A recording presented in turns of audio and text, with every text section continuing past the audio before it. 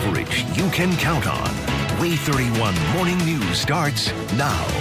This morning, a live look at New Orleans and the French Quarter right now, empty right now, but Hurricane Zeta eyeing the Louisiana coast as it's expected to make landfall in the U.S. tonight. WAAY 31 meteorologist Rob Elvington in the Storm Tracker Weather Center for us this morning, tracking how the hurricane will impact us here in North Alabama. Well, speaking of North Alabama, voters are now on the clock. Here's a live look over very cloudy Madison County this morning through the Storm Tracker Skycam network. You now have less than 48 hours before your window for an absentee ballot closes. We have more on how you can participate in a live report. Plus, new developments this morning in the controversy over the removal of Madison County's Confederate monument. We hear from the commission chairman in a live report just a few moments away.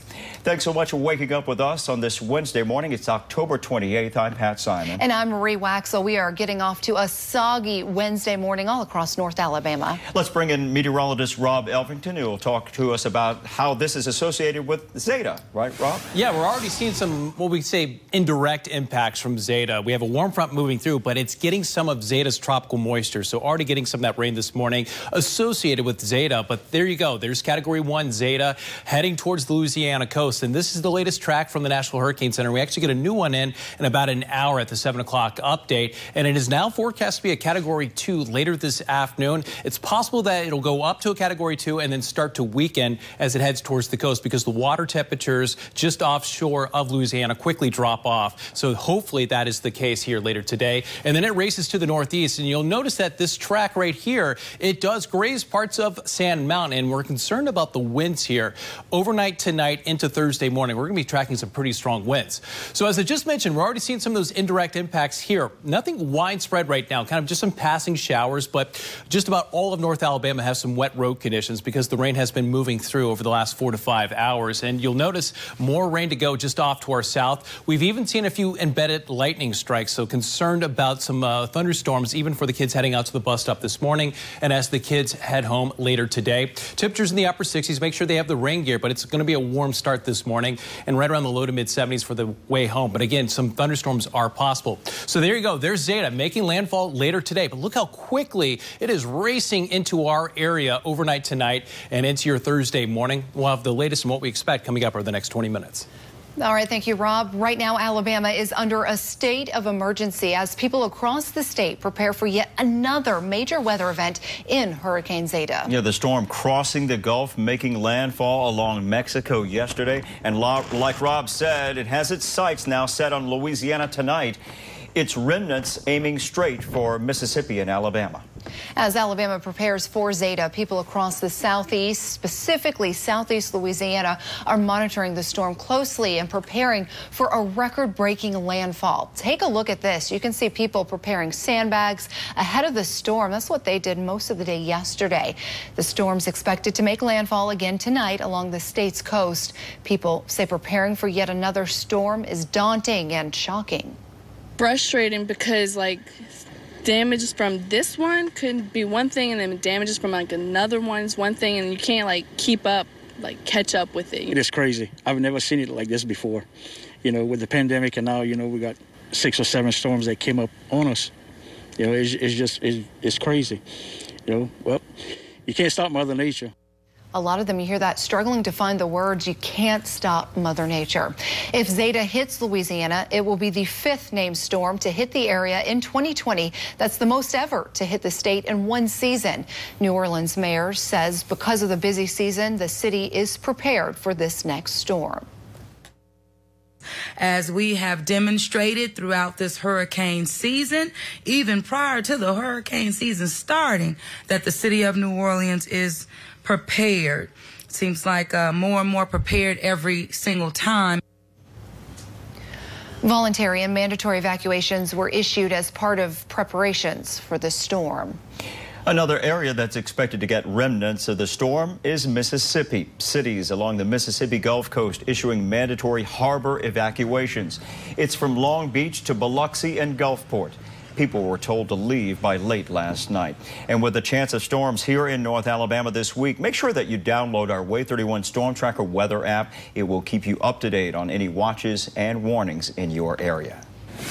Happening right now, you're taking a live look over Madison County through our Storm Tracker SkyCam network. The clock is ticking to apply to absentee voting in Alabama. That deadline is tomorrow. WAAY 31 Sierra Phillips is live for us right now at the Madison County Courthouse. Sierra, we understand it could be a busy day there today. Exactly, guys. Right now, take a look around me. It's quiet here at the Madison County Courthouse, but if today is anything like yesterday, lines could be wrapped around the building. Take a look at those lines yesterday. Now, the only way to vote early here in Alabama is with that absentee and mail-in voting. That's because no excuse early voting is against the law in the state of Alabama.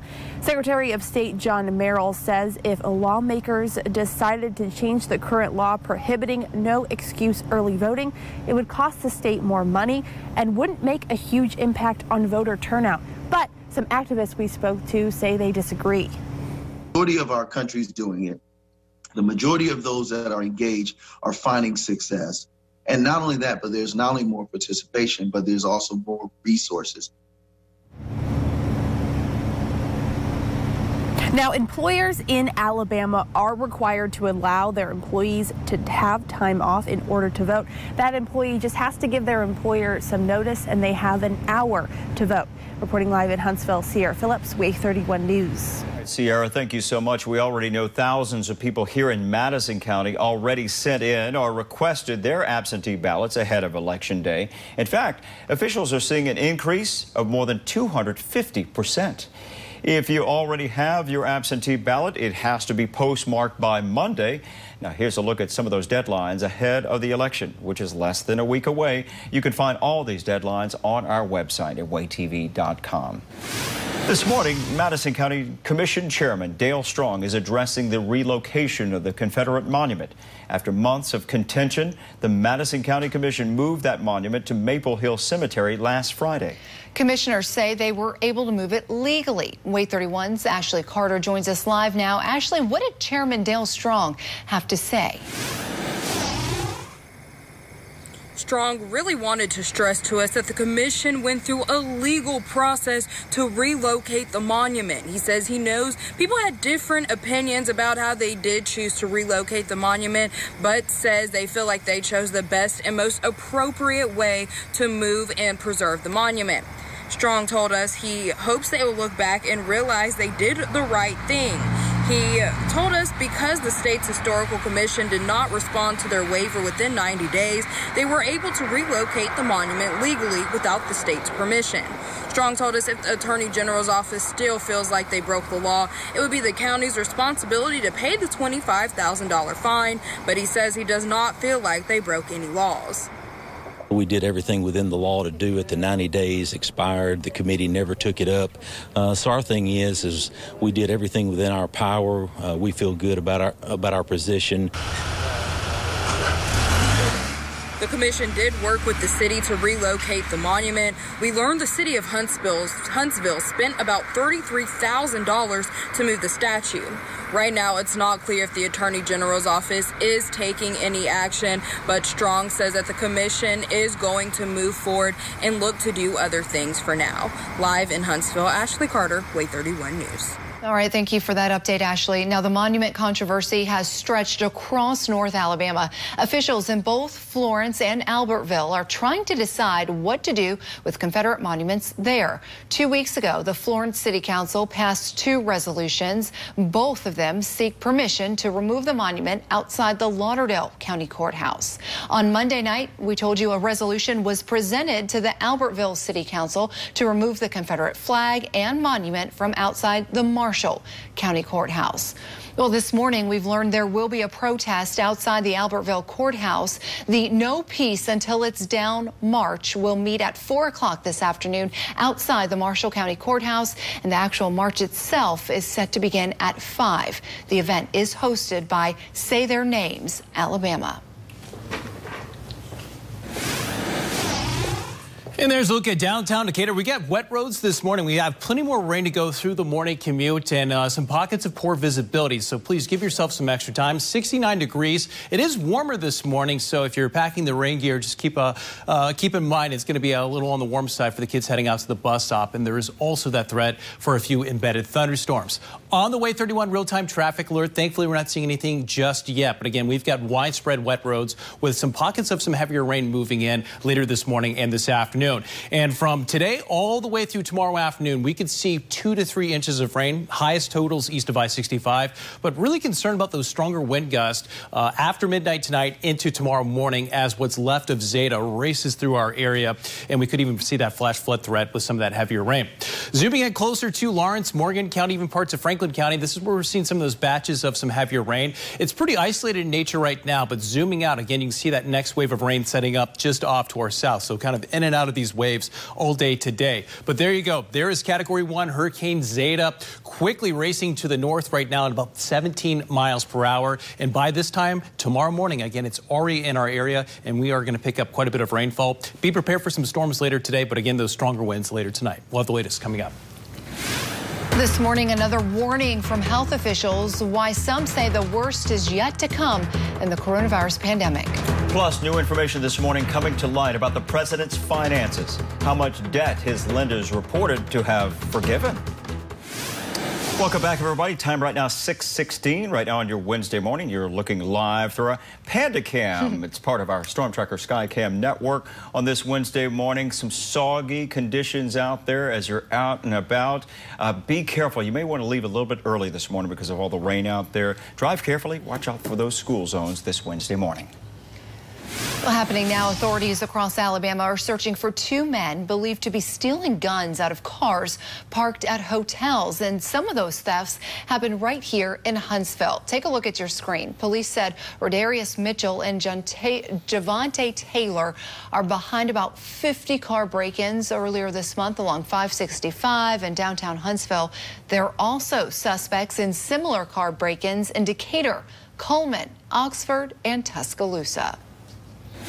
We want to turn our attention right now to the coronavirus pandemic in North Alabama. We do expect an update from the Department of Health in just a few hours from now. This is where we stand right now. Right now, there are nearly 160,000 confirmed total cases across the state. Nearly 2,700 people died from the virus. Both of those numbers are expected to increase today. Now, the infection rate of coronavirus across the country is concerning health officials. The U.S. is now averaging nearly 70,000 new infections every day. That's the most in 9 months. 37 states are seeing the number of average cases increase. 11 states are reporting record numbers of patients in the hospital. Officials now warning the worst may be yet to come. If we took some aggressive targeted steps right now, we could potentially forestall the worst of it, but we're not going to do that. I think we're right now at the cusp of what's going to be exponential spread in parts of the country. America's top infectious disease expert, Dr. Anthony Fauci, says the U.S. never fully recovered from the first wave of the virus. One poll shows more than 60% of Americans think the federal government is actually making recovery from coronavirus worse.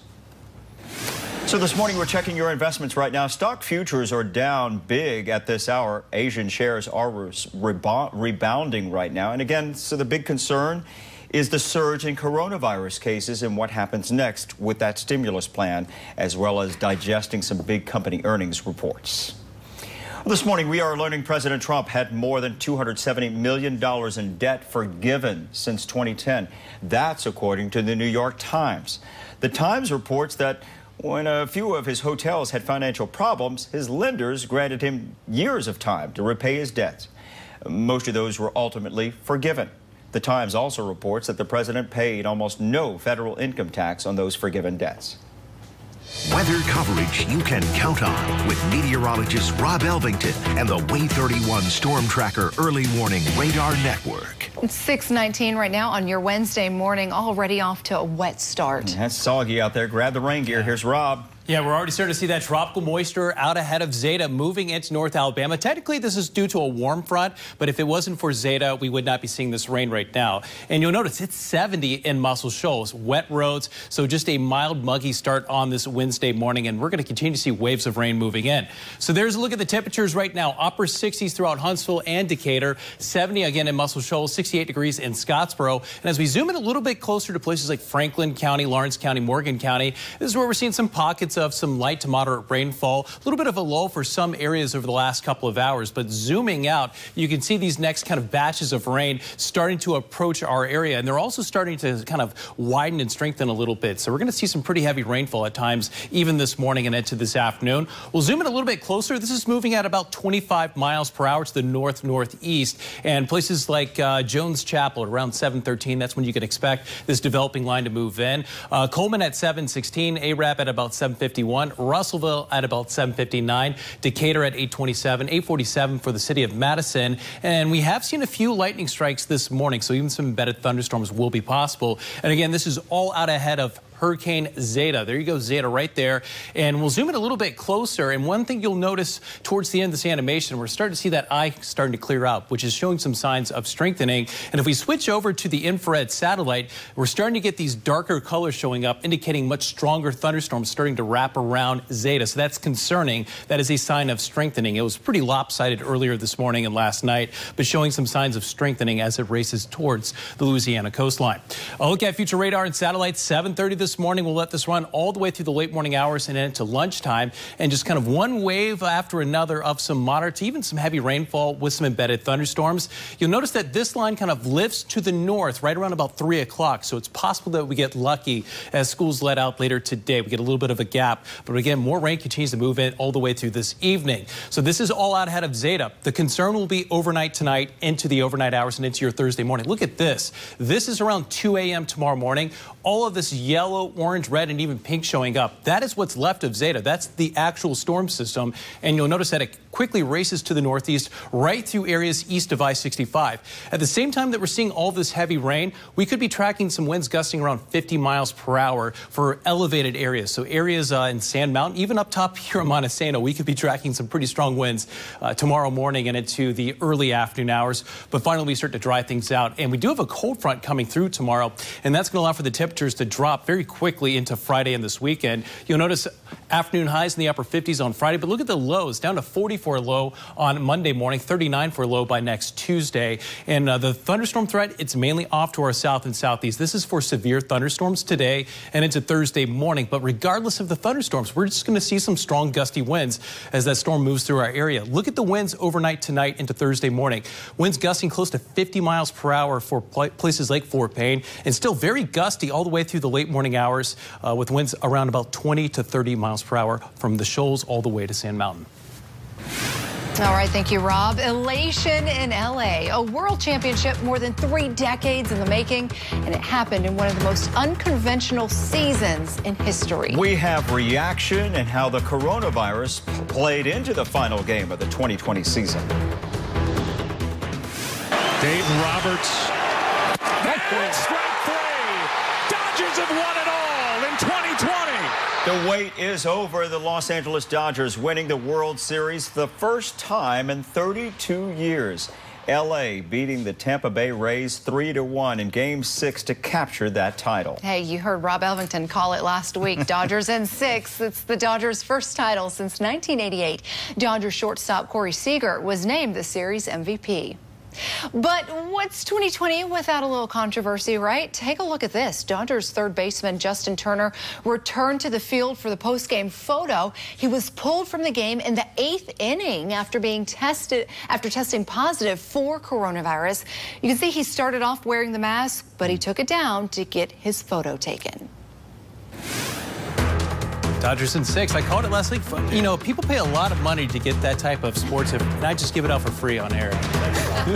We're also tracking, of course, some rain this morning, and we are tracking that wet commute. A few embedded thunderstorms are possible, and of course, all of this associated with Zeta, and we will see direct impacts from Zeta by about this time tomorrow morning, and we'll have the latest what you can expect in the next half hour.